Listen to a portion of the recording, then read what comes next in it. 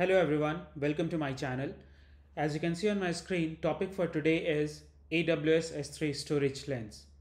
So one of a good service that I would say what Amazon has provided to us, which will help you to understand, analyze, optimize your storage and the activity metrics and interactive dashboard to aggregate your data for your entire organization. When I say organization, we are talking about AWS organization with multiple accounts, or if you want to do it with specific account, you can do that region based, bucket based, or all the prefixes. Everything is visible, accessible within your S3 management console. You can do it via AWS CLI or API, or you can use SDKs as well to capture all those data. I prefer to do it from the management console because that gives me a better graphical interface instead of investing time to get the data from my programming interface and dump into some Power BI dashboard like QuickSight or Power BI, right? So if you're not using it, just go ahead and use this service. The service itself is free of charge and you get a default dashboard created by Amazon as per your account snapshot, what they call. And trust me guys, I have used this service a lot with multiple clients, and we optimized the storage. We deleted the unused S3 bucket and we deleted a lot of junk data from our S3 bucket for that client, and we saved a lot of cost over there. How S3 storage lens work? So it's a storage lens that provides you a single view of usage and activity across your S3 storage. So let's say if you are having 50 buckets in one account, 50 buckets in another account, and every account is part of an AWS organization, then it will help you to get all the metrics out over organization account or a specific account, and you will see a single view where you can analyze your what kind of GB, how much GB is present for that particular bucket, and whether you can optimize it, you can delete it or not, depend upon the requirement that you have. It also has a drill down option to generate the insights of your organization account, bucket, object, or even the prefixes level. So that level of granularity is present with S3 Storage Lens. It analyzes, as I said earlier, it analyzes all your storage metrics, and it also provides the recommendation that will help you to optimize the cost. What we are doing, right? We always try to optimize the cost without impacting the performance. Since S3 is a managed service, everything in the backend infrastructure is handled by AWS, right? They are promising us this is 99.999% availability. Performance is very good. One of the cheapest storage that I have used across the cloud vendors, and promising, right? It has a prominent features as a storage. So that's where the analysis of doing all those particular buckets, their storage, and reduce the cost. You can also use S3 Storage Lens to get a summary insight, such as finding out how much storage you have across your entire organization, or which are the fastest growing bucket too. Identify the outliners in your storage metrics and drill down to the further to investigate the source of spike in the usage or activity. So it uses the best practices. You can also assess the best practices out of the storage lens, such as analyzing the percentage of your bucket usage. You have encryption or not. You have object in the bucket is logged or not. So all those best practices comes into picture, and that's where the storage lens help you out, right? So that's the scenario behind the storage lens. Again, this is what AWS is recommending us to use, and I do recommend also to use this service to take benefit out of it and reduce your cost, optimize the storage area. So let's jump to our AWS management console, into the S3 management console. I'm into my S3 management console. As you can see, I have 3 buckets. Obviously I don't have much data over here, but still I'll try to show you what kind of size and everything is there, right? Again, you can check out the sizes with the help of CLI. You can take the S3 APIs and call all those things into one Excel sheet or wherever you want to put it. But I prefer, since this service is already there, so it's better for me to use this service. Now, I have three buckets as I mentioned, and if you click on the account snapshot, which is basically a view storage lens dashboard, you cannot do this configuration, or you cannot check or create a new dashboard apart from the default dashboard from the root account. So I am owner of this account, and I generally use the root account to do all those stuff because I do have some preferences to use root account. But for using the storage lens, you have to log in with an IAM user having that access. So first of all, let me go to IAM and see, do I have any user or not over there? So permission required is S3 list, get, and get storage on the dashboard and the configuration side. So I have 5 users, and I have this user, but I don't remember the password. So let me reset the password for this. I'm administrator generally. I prefer to do it when I'm an owner of an account. So let's generate a custom password. Okay, click apply. Perfect. Let me open up a private window. I don't want to log out from this window. console.awsamazon.com, and before that I need to take the ID of this account. Let me grab it. Go to the dashboard. Where is that? Yeah, I can do it from here.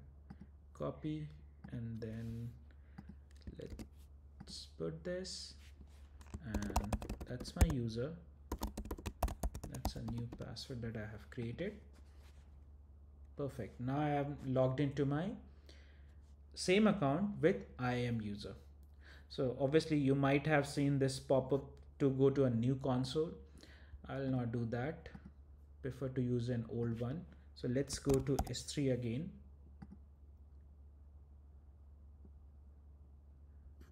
Perfect. Now, as you can see, the snapshot, which is not present with the root account, there we were getting the permission issue. I have 2.2 gigs of storage, 126 object, average size is this one, and that's a default dashboard. You can also enable the metrics in the default dashboard. So that's the account snapshot for the storage lens. But apart from this, what all we are getting? So click on view storage lens dashboard. So this is a default dashboard. You can also create your custom dashboard. There's no issue with that. You can filter out, select all regions, select all accounts or specific account, select all type of storage classes, depend what you're choosing, standard IA. So for me, it's all for now. So you can filter it out, right?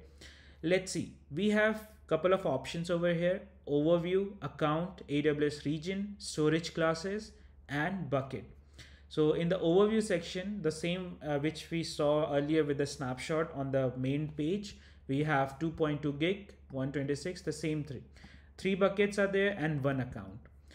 So that's my summary.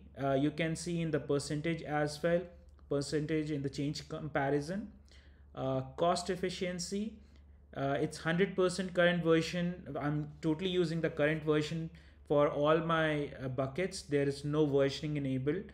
So that's that. Data protection is also there. Encrypted bytes is 90%, and current version bytes is again 100%. You can also drill down with the date, day, then week, then month. Obviously, I'm using this, I guess, from last few years or month. I don't remember exactly when I updated my bucket last. Now, trends and distribution.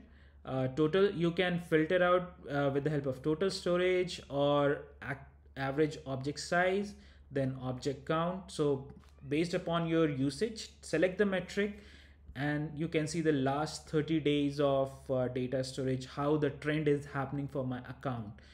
You can go till 15 months. Now that seems to be a better scenario for me. As you can see, 2.2 gigs, I guess I'm using it from long time.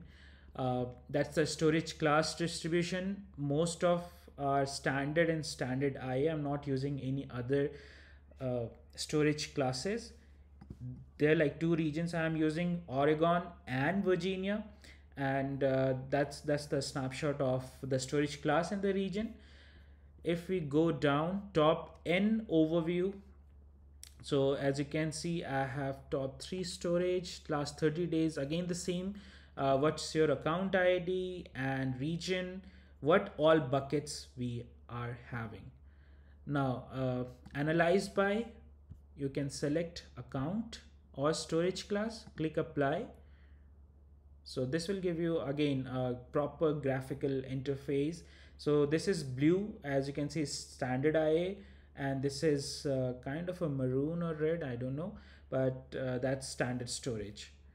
Now distribution storage classes, as I selected total storage, so standard IA, I'm getting it. You can see 2 gigs of standard IA storage I'm using. Now bubble analysis of the storage classes based upon the whatever the metrics you are choosing from the option. And finally, since we have selected the storage class analysis, so that's what it's giving me over here. So you can see like what all options we are getting. We are getting hell lot of good options to analyze the data, and that's where it help you out. So for example, if you're not using data frequently, then move that data or the object to a standard infrequent access storage class, or let's say one zone IA or any other storage class or intelligent tier, right? So we have discussed all those stuff as part of our S3 playlist or S3 series. So I'll share the link as well. That's where you can analyze the data. You can move the data from one storage to another storage, delete the junk data of it, and save costs for your company.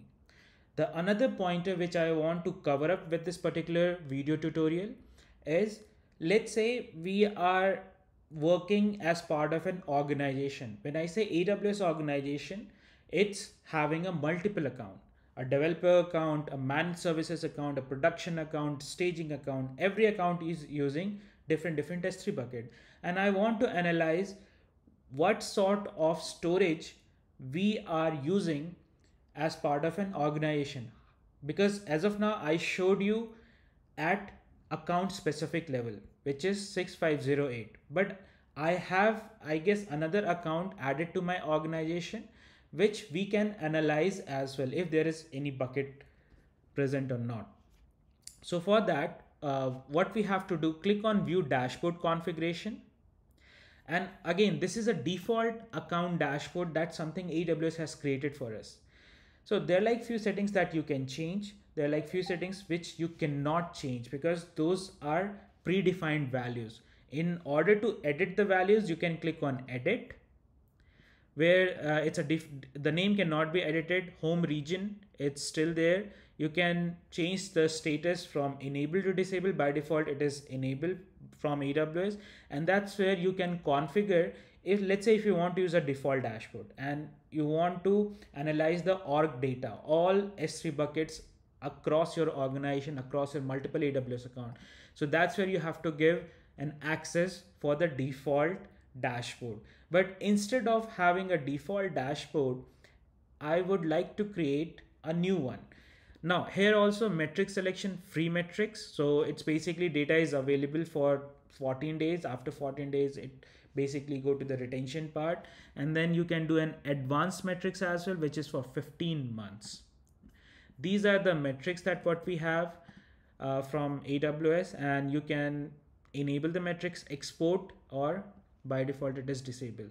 So let's cancel this out. Click on storage lens, one level up from the default dashboard. Now here you can create a dashboard, a custom dashboard. Let's say custom S3 org report. Okay, I generally operate from Virginia, so I'll keep it as Virginia. You can have the tagging as well, and here click on open AWS org setting. By default it is disabled, so you have to provide an access. Click on enable save changes. Perfect. So that's your org ID. I already have an org ID created. Now include regions and buckets or exclude regions and buckets. So based upon your requirement, I prefer to have every bucket to be listed, every region to be listed, because I want to understand how much storage I am using within my organization. So free metric selection, you can export, depend upon your requirement. Click on create dashboard. So, oh, dashboard name S3 org report. Create. So dashboard is created. As you can see, this is S3 org report. Now click on this one. Obviously it will take 48 hours of time to populate this particular custom dashboard, and once we have this custom dashboard ready, we will be able to see what all buckets we have in my other account. So for example, let's see if I have not removed from org. Since it's showing the org ID, the other account should be listed over there as well. Organization. But yeah, data population within the custom dashboard will take 48 hours of time. But that's the only way that you can enable into your account to have the org data. Yeah, I already have the other account, which is 3755. So that is there. Obviously, I cannot show you now, but after 48 hours, once the data will be available, I might have the screenshot available in my chat box so that you guys can see. So I hope this clears a lot in terms of how storage lens work. What is the benefit of using storage lens in terms of your optimizing storage, saving cost, moving data from one storage to another, delete the junk if required, and save money for your company. So play it around with your account, show it to the management. This is one of a useful service that you can play around with, and the service itself is free. I don't find any costing for that. So if you're facing any issue, place out a comment in comment section and I'll be there to help you. Have a nice day. Bye bye.